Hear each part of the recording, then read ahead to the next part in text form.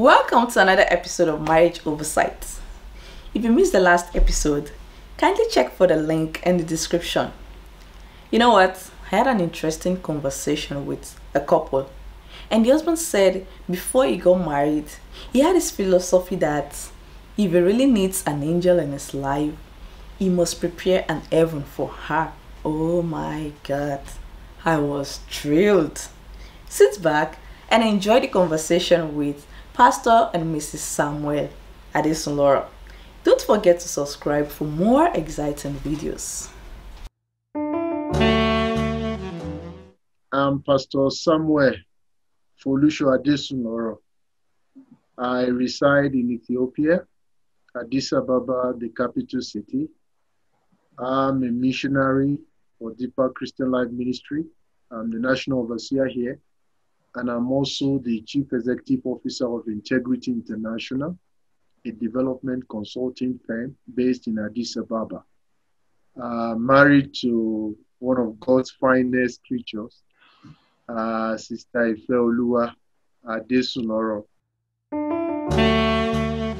Grace of God, we have been married for almost 8 years now. Wow. And God has been faithful. Normally, I'm such a very active person, and I love to mix with people. I like intelligent people, beautiful people, wonderful people. I just believe also that if I need an angel in my life, I need to prepare an heaven for her. So I knew that because I understood the value of the woman I intend to marry, so I needed to add value to my own life. So, and I couldn't have done that by myself. So I began to trust God to help me so that I will not be a liability to my wife or to my future children. But I was so much consumed with the fact that I need to just get married because I felt that the entire principle of marriage lies with me. I didn't know that there would be any responsibility for my wife. I didn't think about her, whether she's compatible like that. No, I just felt okay, as long as I'm fine, then that means everything will be okay. I saw marriage from 4 different P's. Number 1 is partnership, that at least I need somebody. I know a lot of people want to be my friend and I want to be friend of so many people, but I just understood that friendship has levels, that there is somebody that should be my friend, that should be close to me, someone I can talk to, someone that can ask me questions, someone that I can wake up in the morning and see, someone that I will see before I go to bed. That degree of partnership that my mom cannot give me, that no lady anywhere should be permitted to give me, I believe that I needed something like that from someone else, another woman that would be called my wife. So that's number 1 thing. I also believe that there should be purity. So as a grown-up man, there are challenges we face. I mean, the hormone is there and it's speaking very loud. It makes unwarranted noise sometimes. And then the Holy Spirit is there to put those things under control. But so there is a wife that can help you to maintain purity within the biblical space. So I believe that marriage will help me to stay pure as the Bible commands it. So I also believe that marriage is for prosperity. I have that idea in my mind that we can prosper together the way we start, and that there should be progress. And that whatever foundation we have built, the foundation can grow more, things can get better, and all of that. So that's my major concern about marriage. And I also saw marriage for posterity, that's procreation, that once we have children, those children, we can train them together and they can help us to maintain posterity for the future. And I also believe marriage is for protection, that at least I can protect my wife can protect me from people that might have a plan to probably blackmail us or malign me, and that I have somebody that can defend me, not as a lawyer, but as a partner. So I'm being protected from people that have ulterior motive or people that have been sent to come and mess up my life and my ministry. So, and I'm also going to protect my wife, so that I will protect her from predators, I'll protect her from manipulators, I'll protect her from even herself. Certain tendencies that she has that she doesn't even know could harm her. I think I have an eagle eye to see those things and protect her from it. So that is the vision I had about marriage. So, but the aspect that I think you should note is the fact that I was thinking all these things is on my own side. That as long as I am fine, the woman will automatically be all right. That there's no problem. So I don't need to check out what she does, whether she's compatible with me, whether she's I don't care. Do we really think alike? I felt well, she will definitely think alike. Why not? The only thing is that let me not wait for her to come and then come and so far. I felt I should do my best. And when she comes on board, that at least she will just flow. That's where the matter lies. In fact, he has said a lot of things, but in my own addition, my parents were a good example to me, and I saw a lot of things in them that I really liked, and I learned a lot, and I wanted a kind of family like that, that I and my husband could relate together as friends. And I believe that marriage is for companionship, is for responsibility. It's not just getting married and just waking up and sleeping. You have to do something to make that marriage work. And it's for purity, to keep yourself pure, not looking outside, not looking at another man, another woman outside.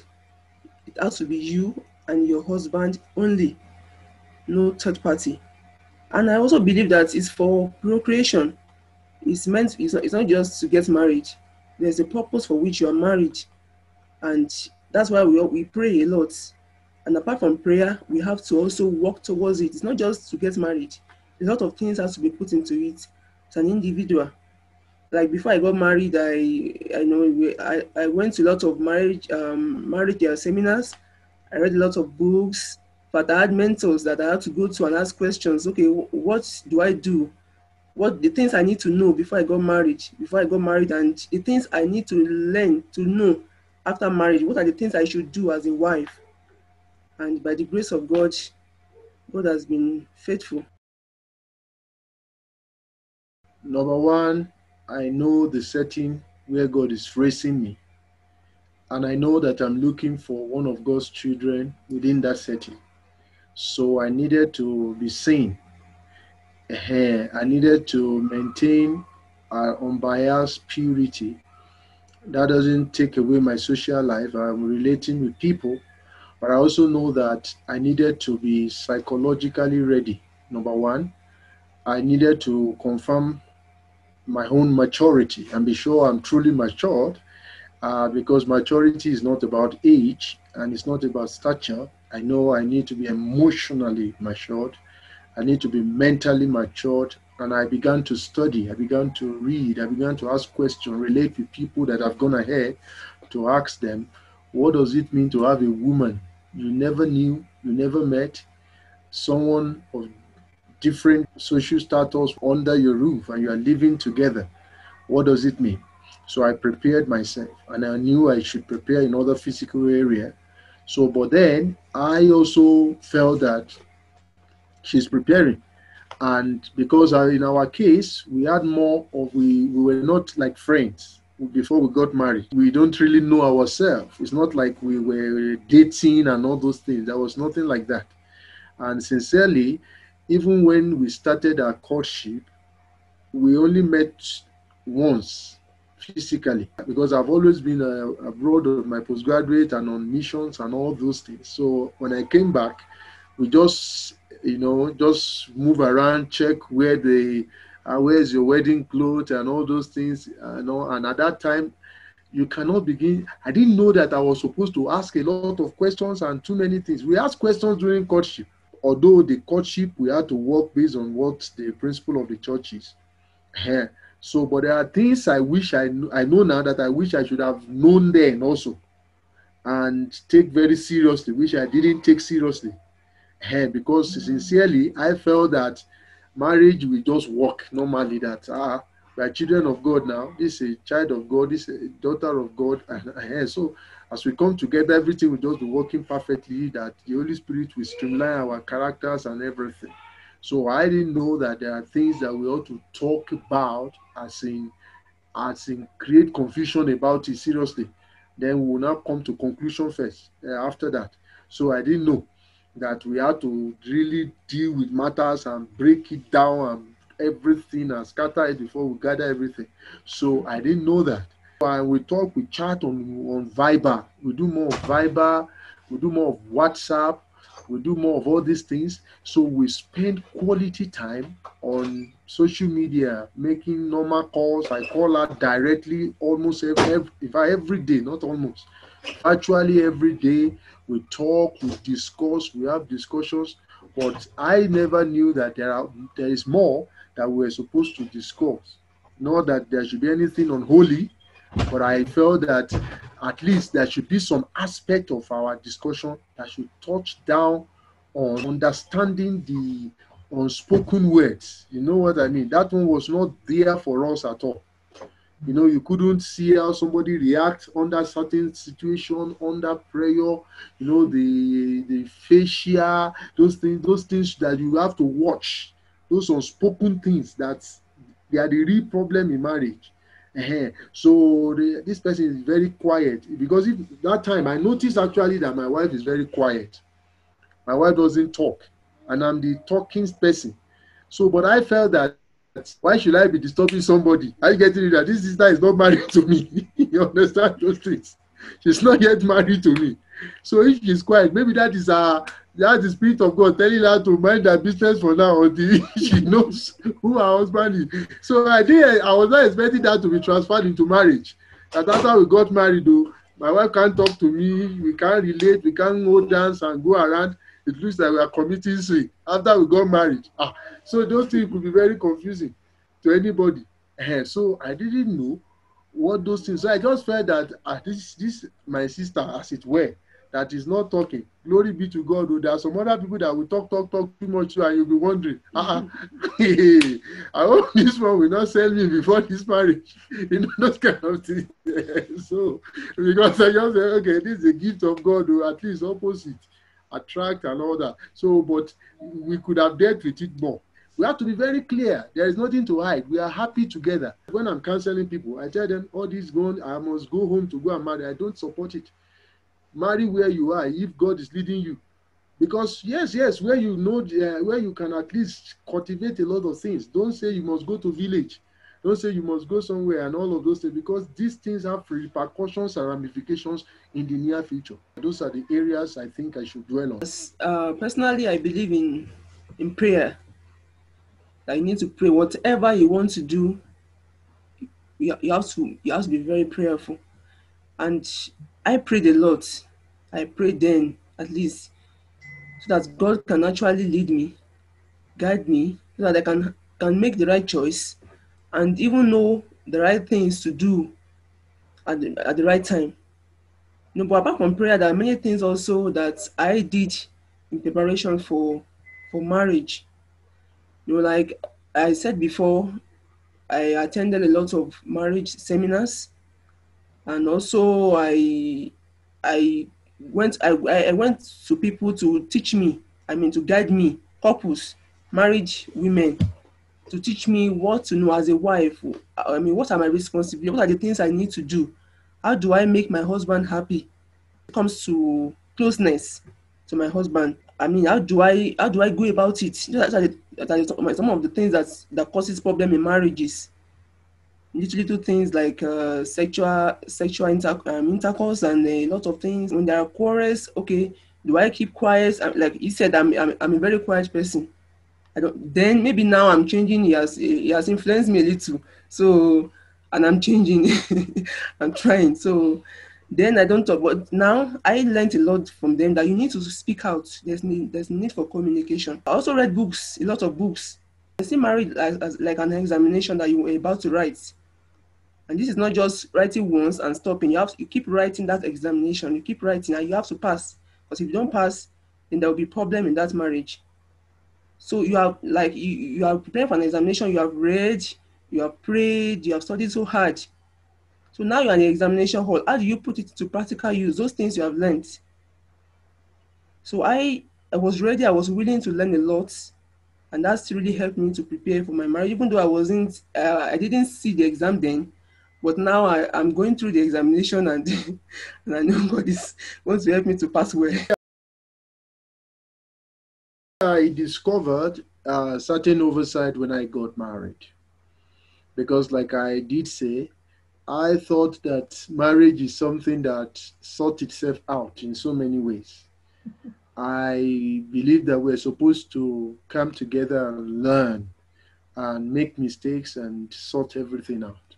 But there are certain aspects of marriage that I didn't know was going to be on the ballot, on the table, especially the aspect of partnership, like having a friend in your wife. I believe that one is going to be natural because that's all I get when I was single. Every lady that comes my way wants to crave friendship with me. So it is left for me now to run away from such friendship when I know I am not interested in taking it to the next level. So I believe that is natural for women. That's what I thought.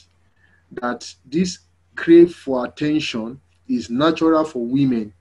That women needs attention and they want it, and I was ready to give the attention to the best of my knowledge. So, but for me to get married and discover that this attention thing is somebody does not even want it at all. Are you getting it? Like somebody is just in a world, and I felt I had to start asking questions. Is that something I'm not doing right? Is it? I mean, you get those things. So that is the point. And I just discovered that it's not that. It's just that she has always been a very quiet. I am now taking my mind back to the few encounters we had together before we got married.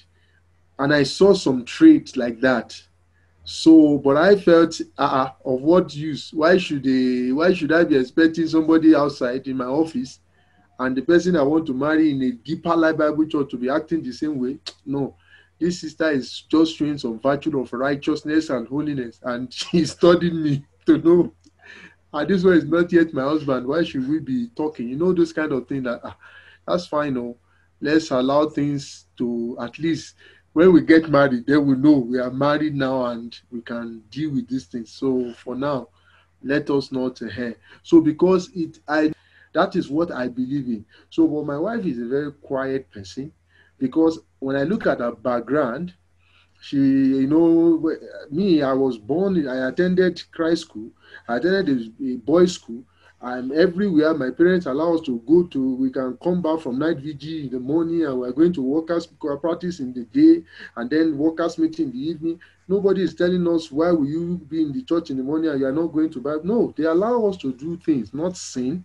But, but my wife came from a background where she's controlled in so many ways, and where they were living is like the university premises or college premises where they are just locked up somewhere. They can't go and greet anybody. Nobody can come and greet anybody. Me, I can greet anybody anywhere. So my wife can prefer to be on her own. I mean, nobody knows where she can just be there. So I felt that these are the things that will naturally change. That at least when you now know that there's another world, and that this is this, as you start saying, okay, I like this one, oh, let's do it, oh, let's go out and all of those things. I hope you enjoyed the conversation. Don't forget to subscribe, like, comment, share the video, and also turn on your notification button for more exciting videos. See you.